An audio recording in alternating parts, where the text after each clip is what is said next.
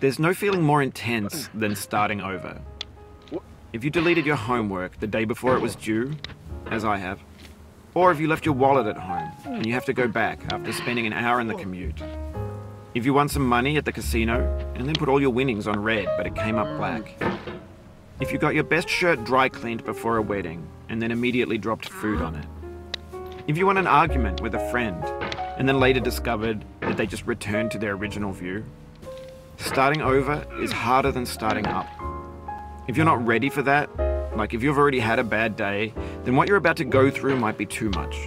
Feel free to go away and come back. I'll be here. Alright, thanks for coming with me on this trip.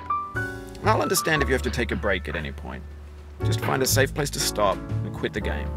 And don't worry, I'll save your progress, always, even your mistakes. This game is a homage to a free game that came out in 2002, titled Sexy Hiking. The author of that game was Jazzuo, a mysterious Czech designer who was known at the time as the father of B games. And B games are rough assemblages of found objects. Designers slap them together very quickly and freely, and they're often too rough and unfriendly to gain much of a following. They're built more for the joy of building them than as polished products. In a certain way, Sexy Hiking is the perfect embodiment of a B game. It's built almost entirely out of found and recycled parts, and it's one of the most unusual and unfriendly games of its time. In it, your task is simply to drag yourself up a mountain with a hammer. And that act of climbing, in the digital world or in real life, has certain essential properties that give the game its flavor. No amount of forward progress is guaranteed. Some cliffs are too sheer or too slippery.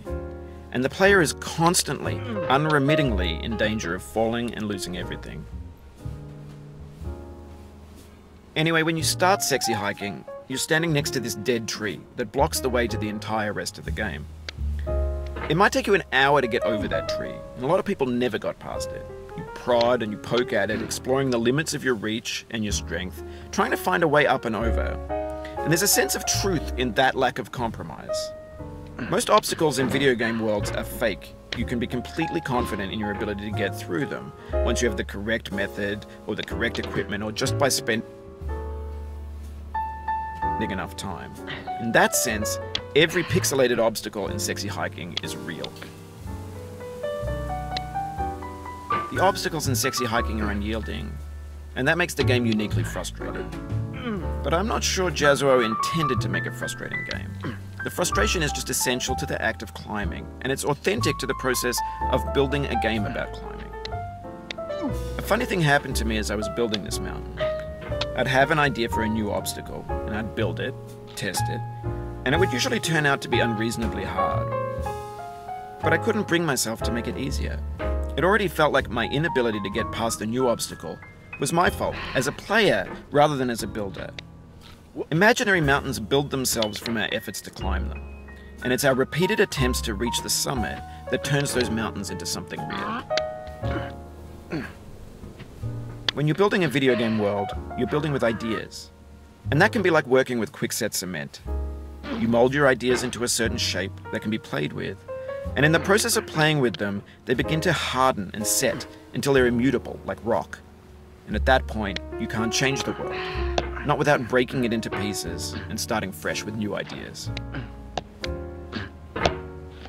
For years now, people have been predicting that games would soon be made out of prefabricated objects, bought in a store and assembled into a world. And for the most part, that hasn't happened, because the objects in the stores are trash. I don't mean they look bad or that they're badly made, although a lot of them are. I mean they're trash in the way that food becomes trash as soon as you put it in the sink.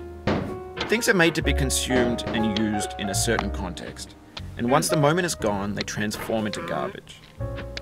In the context of technology, those moments pass by in seconds.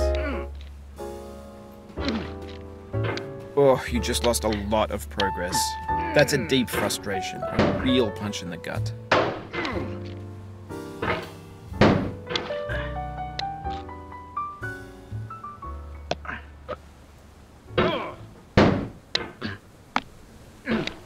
No. Oof, sorry about that.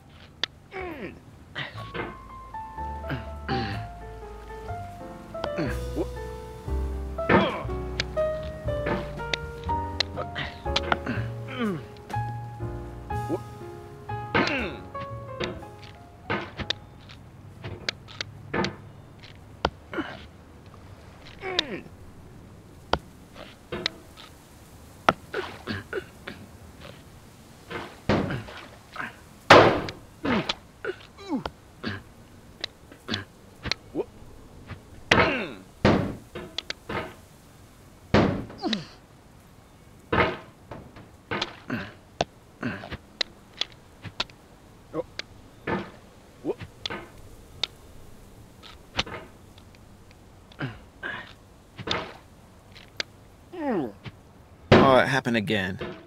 Keep on trying, don't let it get to you.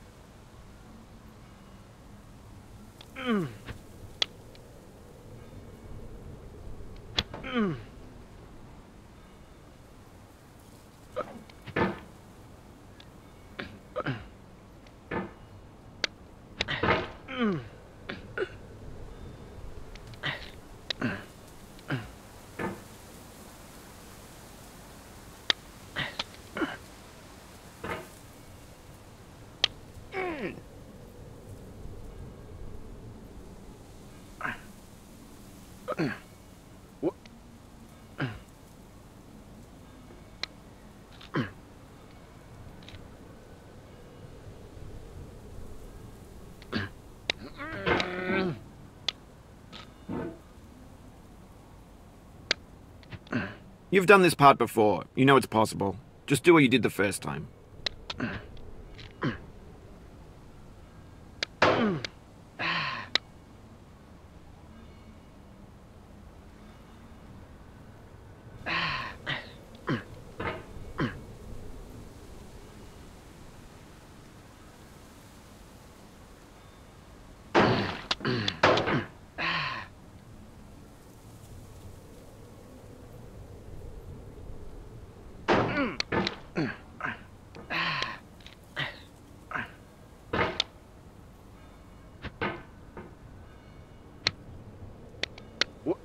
This thing that we call failure is not the falling down, but the staying down.